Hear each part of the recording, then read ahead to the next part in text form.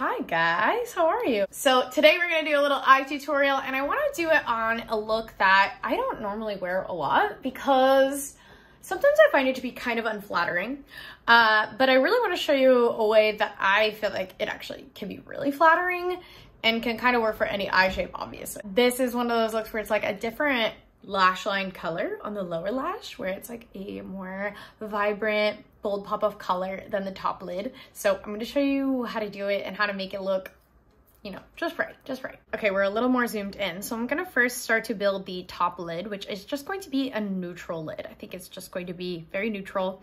We're going to use one of my favorite palettes of all time. This is the M Cosmetics Divine Skies in Rodin colorway, R-O-D-I-N. It's named after an artist, and I absolutely love these. These are so boring to some of you, but to me, they are insanely beautiful, and they are such a beautiful quality. I'm going to start with this brush. This is from Sahur's Art, and I'm going to use a mixture of these two shades here.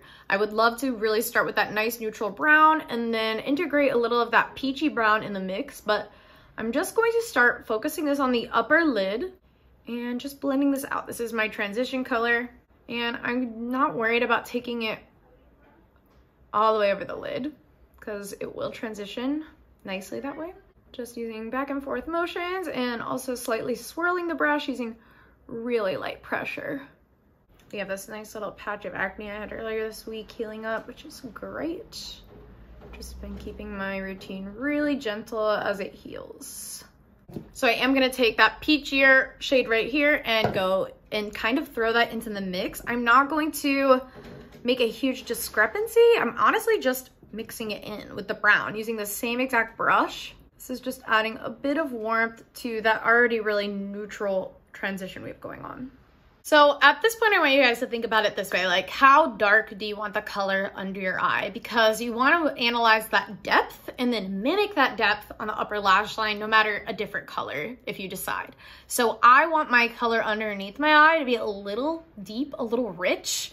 And I might even have it transition from being darker on the outer corner to a little bit brighter. Same kind of colorway family, but maybe two different shades. So what I'm going to start to do is build a little depth on my upper lash line.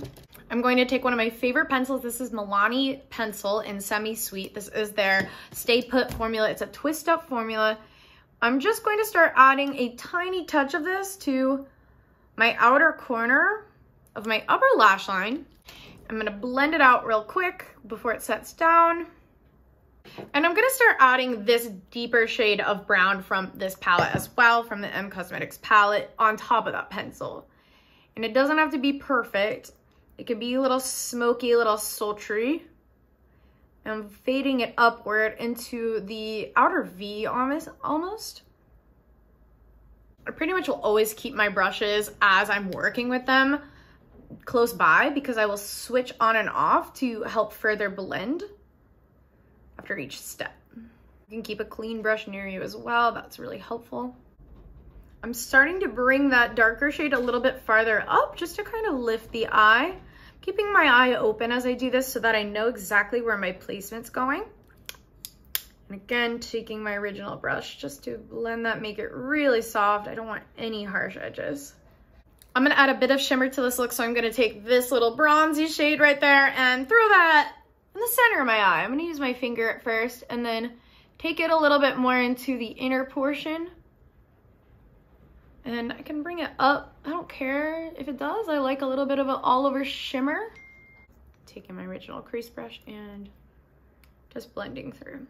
The shadows are so amazing to blend and work with. And I love the neutrality of these tones. I feel like it's really hard to get true neutrals these days. So I wanted to find the deeper shade of the pop of color and then the lighter shade of the pop of color to really transition. Because I have darker color on the upper lash line, I want to mimic that depth and the same depth of the other color at the same placement, and then brighter on the inner corner, just as well as how it's going on the upper lash line. I want to mimic that on the lower lash line. So I found this green from this palette that I just got. This is the Valfree Electric Garden palette. It's so pretty. And I really, really like this green right here, which is called Ivy. And I'm going to add that to my lower lash line now on the outer corner. Starting with a little bit of a pencil brush. This is from ColourPop. I'm just going to start to work this across the lower lash line, about to the halfway point of my iris. I'm bringing this color quite low on my under eye, but you definitely don't have to. You can keep it really, really tight to the lash line and get a great effect. But because my eyes are shaped pretty round, this actually really flatters them really nicely. Next, I'm going to take my lighter shade that's going to complement this, and this is actually from the Play Love Child palette, the brand Play. I really love this palette. It's completely recyclable. I'm going to take this shade right here and put that in the center part of my eye, or to the inner part. Center to inner. It's just a little brighter and a little bit more pastel than what we have on the outer corner. We are going to top this whole lower part with shimmer, but I do want to get my nice little gradient down prior to adding that in the mix. Something that's really going to flatter this look is taking this deeper green color, Ivy, to the upper lash line just a touch. And this is what I feel like really pulls this look together. Otherwise, it's kind of a startling comparison. And of course, when mascara gets in the mix, it won't be as much, but adding just a little bit of this to the outer lash line and connecting low on the lower really pulls this look together, in my opinion. And you can keep your eye open to figure out your exact placement for it, and then close it to connect and blend. This also is working really well because I use a damp brush. It's a little bit of a pearl in this shadow, so it works really well wet. Next, I'm going to take this Fractal Glitter Eye Paint from About Face and All About the Benjamins and run it along the lash line for some extra sparkle and texture. I'm just going to take this same brush I was working with and take a small amount of that glitter, and woo, a little goes such a long way. I'm filming this on 420, so this is definitely going to serve its purpose. This is my kind of green holiday. St. Patrick's Day, you can get lost. Before I'm even adding mascara, I just think that I do need a little bit more depth. Like I'm saying, it's a little startling when you don't have a matching depth on the outer corner. So I'm grabbing this shade Supper from the Mona Sephura's Art palette. The Mona palette, it's my go-to. I'm just running a little bit of that on top of the glitter, really close to the outer lash line. And because it's being applied on top of shimmer, it's gonna be more sheer. So don't be afraid to build up pigment where you really want it. Okay, the mascara combo I'm going to be using today is the Freck Lash Rocket, followed by the Milk Rise Mascara, and then another coat of the Lash Rocket from Freck. I do a 3-coat process and it works so nicely, and you'll see the results. Okay, so this is what it looks like with mascara on, which is absolutely essential on the top and lower lashes when you're doing a look like this, because this is the thing that's actually really combining the look together, giving it a sense of commonality from the upper and lower lash lines. And that is how it really can kind of like be synchronized and harmonious and look incredible. I'm just gonna polish this off today with Beams from Rose Inc. I'm obsessed with this. I haven't stopped using it. It is so comfortable and weightless. And the color is super neutral and kind of looks good with everything.